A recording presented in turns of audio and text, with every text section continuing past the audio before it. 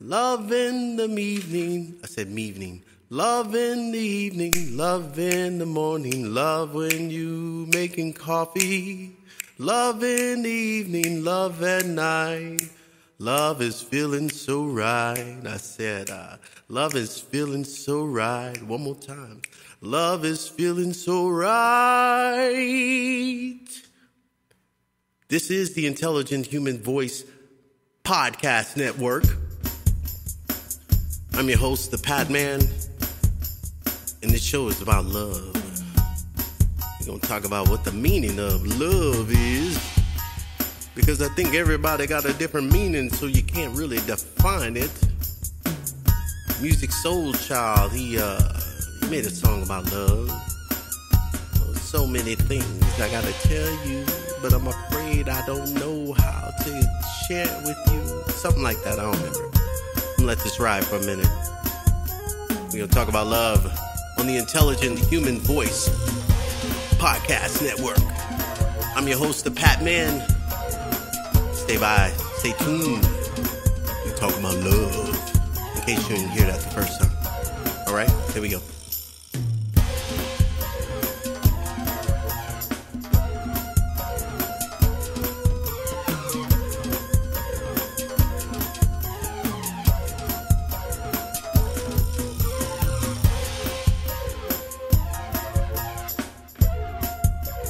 That's a wild one right there. That's a wild one. I don't know what to do with it. I don't know what to do with it.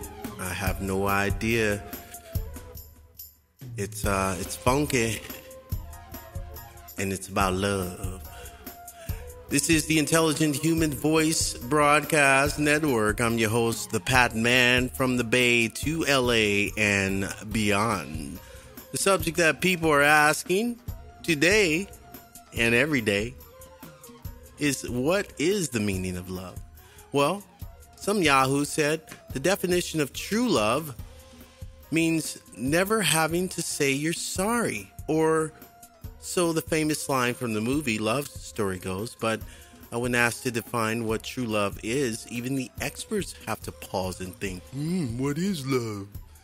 Perhaps it's because true love has a different meaning for different people. This is so true, people. It's so true. Why, I remember at one time in our household, we never spoke the word. Nope.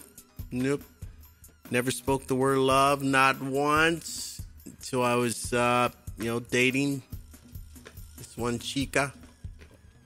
And she would come through like, oh, hello, mommy, love you. Oh, I love you. I'd be like, wow, I've never heard that before in this household. You know, different people. Some people express the love. They give you a hug. They put clothes on your body. And they take care of you. And they're like, look, that's love. Why do I got to speak it? I don't feel like speaking. I don't want to speak it. So I end up taking on that kind of thing. You know, growing up in relationships, it was hard for me to say, yo, baby, I love you. Baby, you know I love you. I love you, baby. You know I love you, and I can't stop loving you. Well, that's lust, people. That's lust. Stop lying. I was just told, like I said, I grew up around a lot of women, and I just felt like, just can't just be saying that to any old body. You know what I mean? So let's continue to see what people are saying about, what is real love? What is the real love? Someone says it wants to be present and be together. When people are in love, sometimes they think that they don't have to do that anymore. They don't have to put in the work. But real love actually enjoys giving attention to another person. It feels good. And well, let's talk about things that you might love. Like, I love to eat. I love to eat good. I love to eat good all the time. I love to turn the microphone on and just start recording random stuff. I love to do that. It's a passion. It's a thing that I like to do. Love can be involuntary. You can have a strong sense or desire for somebody or something and not really, you know, be like, oh, I love that. Oh, some people like love and it's painful to them. Said love, this other guy said, love itself doesn't hurt. It is growth that hurts, the ego that stings. Each transformation is painful because the old situation is being left behind for the new. Some people just have all the answers, man. Some people just have all the freaking answers, man. It might be true for some people. Love hurts. We have old love situations, people we've been in love with, and then we're out of love with, and then we try to bring somebody else into that missing void to love them, and that love isn't the same as that person, and then you fall out of love. And they said love makes the world go round. I think love is what we need right now in America.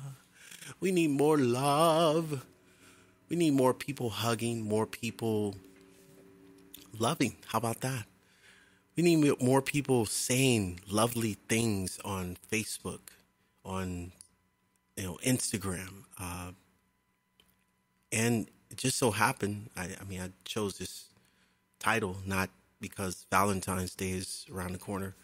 I'm gonna share with you a few stories, real true stories. There's a thing that I'm going to do is called True Stories, but I got to tell these stories because it's revolved around this, why I dislike or why I like it now. It's okay. I'm over it. But at one point I just did not care for Valentine's Day. And the last time I participated in a Valentine's event, it was Amore's Valentine's show. He does this show every year, my buddy Eric.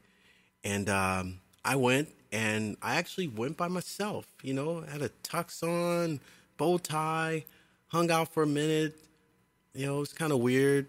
There was a lot of women there, but I didn't stay long enough because I just felt weird. I was by myself, and yeah, but it was a fun thing.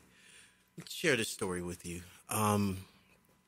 Many moons ago, I was the first few years in college. I met this young lady, and I think I might have met her at a party. Anyway, we hit it off. We hit it off real cool, and Valentine's Day was coming up, right? So, we messed around, whatnot, and then she, there's that word again, whatnot.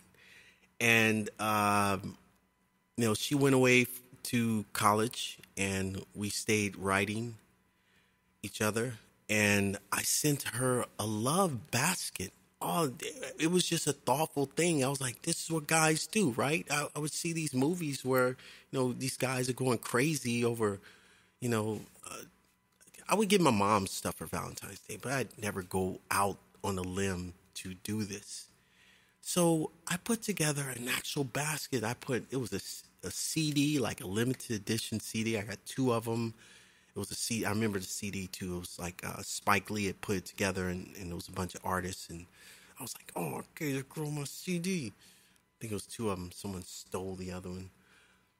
Anyway, I sent it to her. It was like some smell good stuff, some oils, some, like some body gloves. You can wash your body right. And I think she took it like I was some kind of sucker, because, next thing you know, she's telling me that she can't, she thought I was what we used to call sprung. I wasn't sprung. I was just being Valentine dude, And, she broke up with me over a letter, in a letter. Oh, I think this has to end. Yeah, get over me. I'm off in college anyway. This will never work. I was like, it'll be a cold day in hell. And the next time I put together a love basket, but, did it again. And, yeah, this one was weird too. So it was actually this girl. I kept being peer pressured to talk to this girl, and I was like, she's cute, but I'm not here for that. I'm trying to get my work done. Anyway, I ended up playing the piano and I was just taking piano lessons, so I didn't really know how to play, but I played a few tunes, a few keys, and then sang and made up some words, and I got some flowers and some chocolate, and I didn't hear from her for a couple of days. After that, I was like, yo, I spent mad loot for my intelligent audience. Mad doesn't mean I had angry loot. It means mad. It's slang as in, good, a lot of. So I had mad loot that I'd spent on her having this movie like Valentine's Day, and it was just totally unappreciated. So after that, I was like, you know what? I'm over it. I'm not doing it anymore. And I would drive through town, and I'd see the balloon guys with the balloons and the stuffed bears, and all I could do is just shake my head like, dude, there's no way you're gonna sell all those bears and balloons, and no one's buying it, man. Watch, they'll be out there again.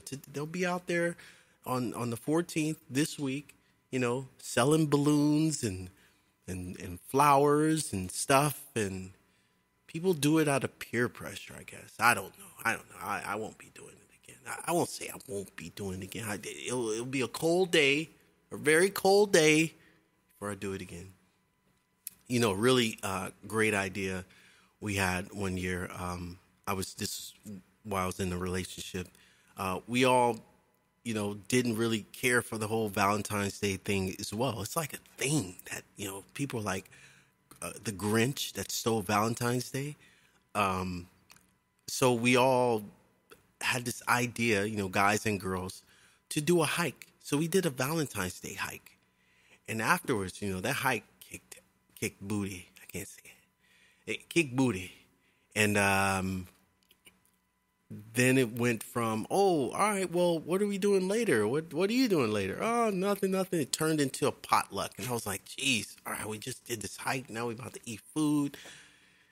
Whatever. And the day just goes on, and we're spending like the whole day together from morning. And I was just exhausted. So peep this. I get ready, and to tell the truth, I've been exhausted up until that day. I wasn't even down for the hike, but I went anyway. I wasn't down for going to do this potluck thing because I was just tired from days before. I hadn't gotten any rest, hadn't gotten any sleep.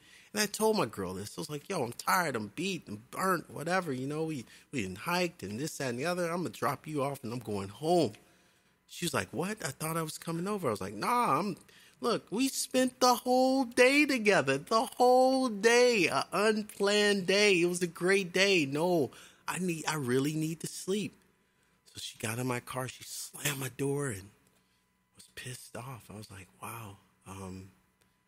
There I was just being, Valentine-y again. And, I get my door slammed and, it was totally unnecessary. I think this is where we, part separate ways. So the show is all about love, and love means something different to everybody. So I do apologize for not having my girlfriend at the time come over, but I was really, really tired, and I knew if she'd come over, we wasn't gonna sleep. Ain't gonna be nobody sleeping on Valentine's Day after hiking and eating food. You're not sleeping. It's just not gonna happen.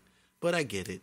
At the time, I was just very tired, and I just wanted to close my eyes and get in my own bed. Yeah, so